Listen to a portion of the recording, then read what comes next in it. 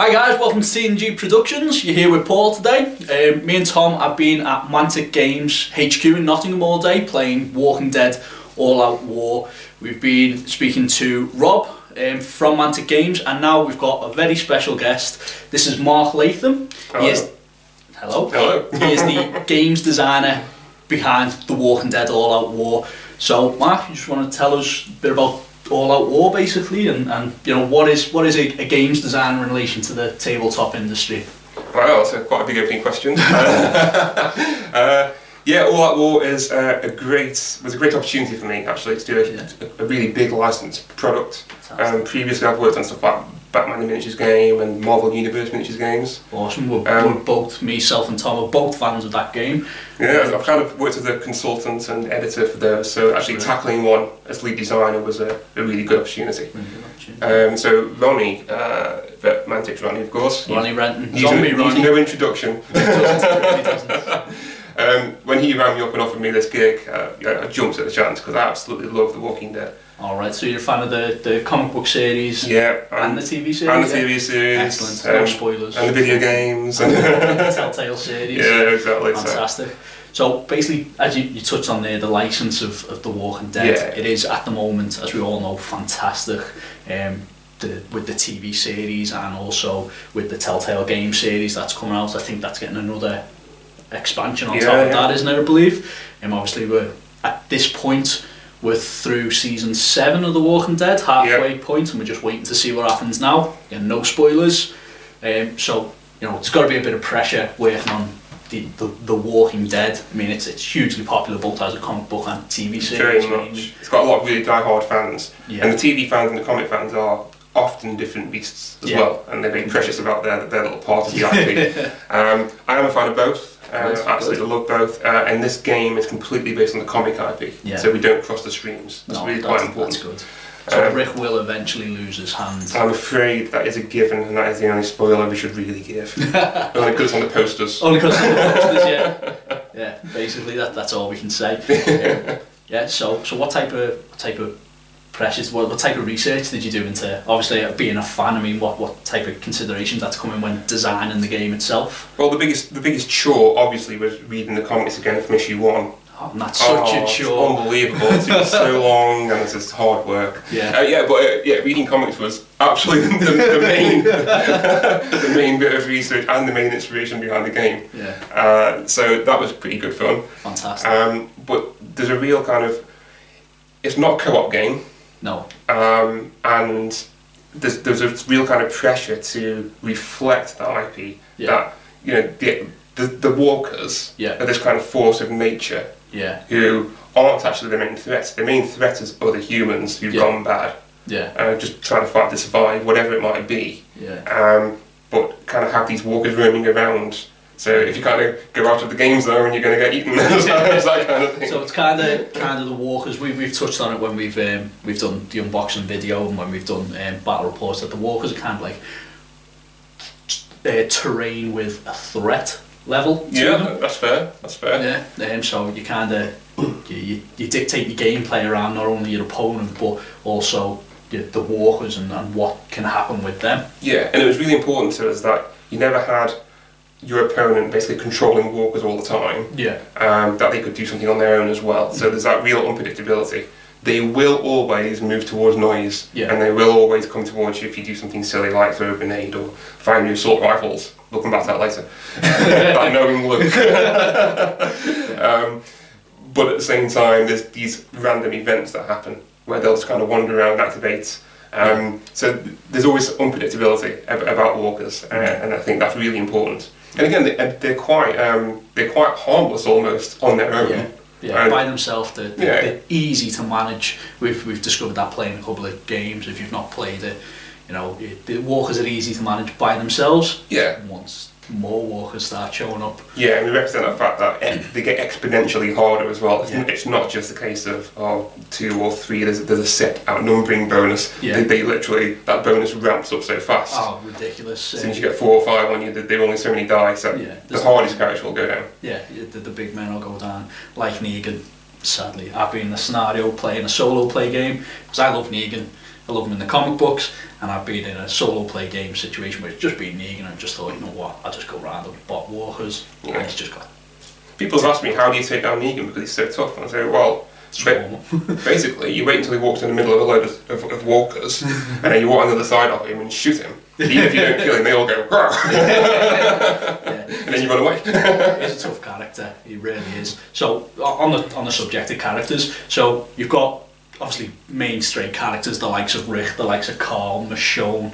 Did you design the rules around how you felt they would operate within the game, or how do you feel the character cards represent them as comic book characters? You know, Rick's got his leader ability to be able to calm everything down, which is quite Rick. Like controlling everyone and just being like, you know, let's level the playing field out here. And exactly. So every character has to work the way they do in the comic book. That's an absolute, you know, you can't cross that line. They have to do that. And I always start designing with feel. So I'll actually put miniatures on the table and start working out how I want things to move around and what I want them to do, how I want miniatures to influence the gameplay without actually putting any mechanics behind them at all. So I'm quite an intuitive game designer, that's the way I approach. So kind of big picture and then work out the mechanics. So for each character, we're going to do several versions of each one. And representing them at different stages in the story. So the first Rick is quite idealistic. he's a cop. He still wears his badge. He's a pretty good shot. He's fairly confident. He's a good leader. He can calm down the threat. Whereas later, when he loses his hand, he goes through a bit of a dark period. He won't be quite as good at fighting. He can't carry as many items, obviously. Obviously not. Can't even take a watch with him. Well, you know, you touched on Rick. Obviously, as the evolution of the comic book goes, he loses Lordy. Is that going to have an effect on the game, or is that going to be treading on the line of spoilers? Or no, I don't think so. I think every time you get the next expansion, you're advancing the story. So when you get to wave 2 and wave 3 of our releases, you're advancing the story.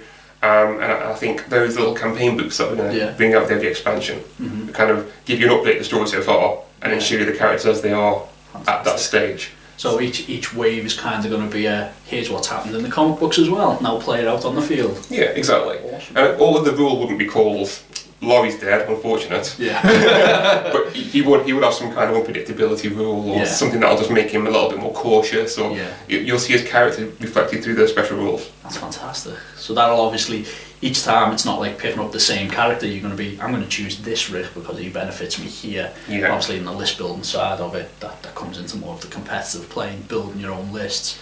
You're going to have different iterations of the character that'll be more useful than other iterations of the character. And Rick's a great example because he's probably going to have more versions because he's the longest running character. He's the protagonist. We see the world through his eyes. When he's in a dark patch, you know, we kind of think, oh, how would we react when that happens? When he goes a little bit crazy, how do we represent that in the rules? And then he's more hard bitten. I really hope he's designed carrying a telephone around with him under his arm. Laurie. Like calling for air support. That would be impressive. Okay, so that's basically character design, and we mentioned about throwing grenades out. Throwing grenades obviously make a lot of noise. This game has a threat tracker in it, which I think from the games that, not only are The Walking Dead, but the games that I've played over the last year or so, it's been one of the most intuitive pieces of game design ever, because that threat tracker, it starts off all nice and calm, everyone's chilled out, we're just going for a leisurely stroll, there's a walker over there, I'll stay away from him. It's getting a little bit more tense here. Everyone, what's going on? Oh, shit. It's hit the fan. And that's just, I mean, the game yourself and Tom played earlier on, which was going to be as a battle report. It was recorded here at Mantic Games. The threat tracker, nice and calm for the first couple of rounds, and then once it hit, it was just mayhem, and it literally swung the game, or well, almost swung the game. It often creeps up on you as well. So got towards the end phase of the game, like when you get to like halfway through, start thinking, oh, should I start managing the threat or not? And then if you don't, or a few random events happen that ramp the threat up a bit sooner, then suddenly it's like, the idea is to give you that kind of pressure element. You feel like you're under time pressure almost. Like you've got to make these decisions, you've got to get it right, because if you don't, then you're going to start panicking and running away, or something crazy might happen. The threat tracker itself is a fantastic element. What How did that come about? Was that playing the game and you're thinking the mindset of being in that scenario, or? Well, right from the initial, when we formulated the brief essentially, I was trying to think what can I do to give you that feeling of pressure. Yeah. Because I mean, pressure isn't always fun. It doesn't always equate to fun. You can't think, oh, it's a tense game. That doesn't mean fun. Tense, nervous headache. Yeah. So I didn't want that. I didn't want chess clocks or anything crazy. Yeah. I wanted this idea that you suddenly felt like you're almost losing control over your guys unless you act. So you have to be able to get control back. Yeah. I started thinking about, do I have some kind of clock mechanic, some kind of countdown to just kind of make you, I don't know, so you have few actions as the turns go on, and then it just didn't seem intuitive enough. Yeah. In the end, I decided actually, your actions should make the threat go up, and your actions can bring it down. Which makes sense. If you spend the game sneaking around and picking up the stuff quite slightly, you might bump into a walker here and there. If your positioning's poor, you can see them off quite easily. Yeah. However, then if you're going to do that, every time you're in melee, the threat goes up. Yeah. So you're basically counteracting the sneaky, quiet, I'm going to be safe players. And initially, we as opposed to myself or gung ho, just I've got guns, let's shoot. And in the early version, we had some instances where people would sneak around and get the loot until they'd got an even number of loots each, and the threat had hardly moved. Yeah. And then they'd have to fight over the last bit, which isn't as fun as you'd think. So that's why the event deck became so a bit more random. Yeah. So I started thinking, well, I'm going to force your hand, and you can't just sneak around, because occasionally the walkers are going to move towards you and eat you, or something crazy is going to happen, or walkers are going to spawn on the objective. All that kind of stuff starts happening. Being there. Yeah, but the threat tracker, it's fantastic. So was there anything that was influenced on in regards to the threat tracker? We mentioned throwing grenades. I believe there's a story about a certain individual that there is a story here. Like chucking grenades about. Essentially, when the threat gets higher than your nerve value, you panic. Yeah. And previously, it was easier to cause people to panic. Yeah. But a certain person at Mantic, Ronnie, essentially loved grenades so much that he's like, Mark, you've got to make this easier. Because I want to throw these grenades. Yeah. And essentially that's how the evolution works. So I thought, oh, okay, I'll find some other way to make the threat kind of work and balance. So Ronnie play tested it and made it because he liked throwing grenades. He liked throwing grenades. So that adjusted the threat tracker. And he used his Mantic CEO status to get extra grenade cards too. So you always had a few spare. Well, hopefully one day I'll be able to thank him for that, because Negan likes throwing grenades about, and I like Negan. I just haven't had a chance to play with him properly in a competitive setting. So hopefully that's gonna change. So that pretty much covers all the questions we've got on The Walking Dead, but you have designed some other fantastic games as well. Very much, or you've been part of those games, like the Batman Miniatures game. What was it that you done with them? So the Night Models, that is? Yeah, Night Models. I've got a long-standing relationship with those guys. So it started with the Batman Miniatures game, where they'd basically done the game in Spanish. Yeah. And they've got a kind of a rough translation, which is that the PDF? Which is the free PDF. Yeah. I couldn't play the game off reading that PDF. Some people struggle. It was a game you had to work at. Yeah, definitely. But to be fair to those guys, none of them were native English speakers. No, that's fair so they just basically took it on faith that was correct. And so when I joined that team, I basically said, well, the first thing I'm going to do is rewrite these from the ground up. Yeah. And that kind of prompted doing the hardback rulebook. Fantastic. So I'm kind of down as the editor / translator. Yeah. Not a true translator. I don't speak fluent Spanish, but I know enough to get by, kind of thing. And then I did a similar thing with the Marvel Miniatures game and the DC Universe Miniatures game, which are both going to be heavily featured on the channel the next year or so. Yeah, we're both myself and Tom are really into those games.